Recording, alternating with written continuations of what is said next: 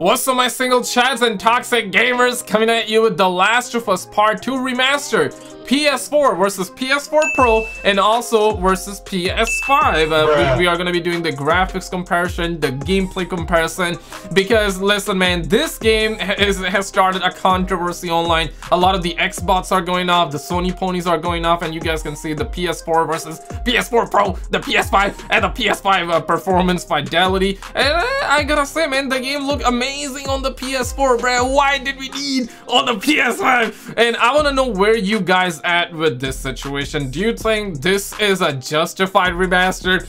Do you think games should be remastered like that? Especially this game that came out in 2020. Now obviously, had it been this game came out like in the early 2000s, even in the 2010s, then yeah, sure, it would be justified. I guess the reason not many people are mad, I'm also not mad, is because it was a $10 upgrade, right? So and it's safe to say that not many people are mad because of the price. It's just the fact that people were like, bro, like this is a 2020 game. Why do we really need this game getting remastered for PS5? These suckers could have made another game. You know what I mean? These suckers could have remastered another game. Right now we're having rumors that God of War 1, 2, and 3 might actually get remade as well, and I would 100% that than this 2020 game getting remastered, right? But the PS5, I guess it's safe to say the SSD, I mean, damn son, like within 20 seconds? God damn, bro, that is crazy. And they also added the FOV, which is a nice little, yeah, for $10, I guess, for $10. Abby the Brock Lesnar, man, those shoulders be wide as hell though. Wide as hell. Like and share for those wide shoulders out here. This is a PS5, the PS4 Pro. Man, I see no difference other than the zoom in FOV that they actually put. We got Ellie out here. We're seeing the water. The game looks amazing for PS4. Let's be real, man. Do we really need a remaster? Do you guys really need remasters of games that are not even old? If you could pick one game, which one would you? Would you prefer a new game or a remaster of a game that just came out like three years ago, or almost 4 years ago? I believe this game came out in Feb.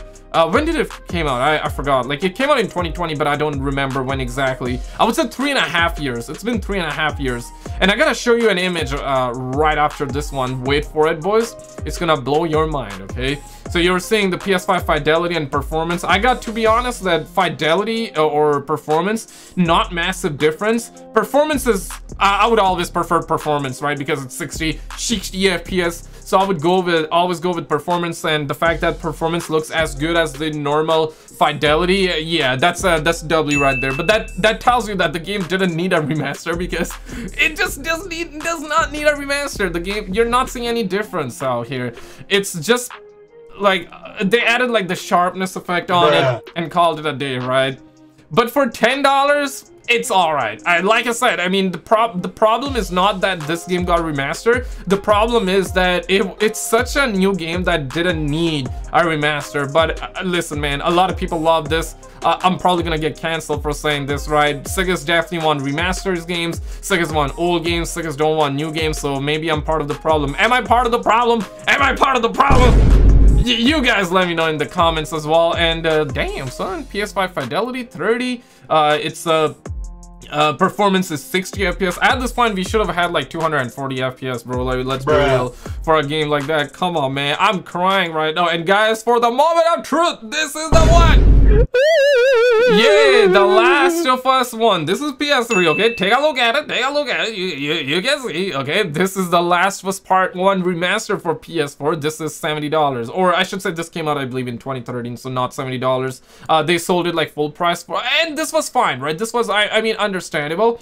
And then they increased the light or on graphics as well on The Last of Us 2. This one was very good. Then you got The Last of Us Part 1 remake. Yay! Oh, shit. This one was $70. This is the one that started a new WW3 on the internet, and now we actually got The Last of Us Part 2 Remastered for PS5, and you can see this is all. Guys, click on this video on the screen, because recently we had a PS5 Pro leaking out as well. And we're hearing that it's gonna be able to do 8K gameplay, so maybe we're gonna get The Last of Us Part 2 Remastered again for that. So check this video out, and I will see you right there.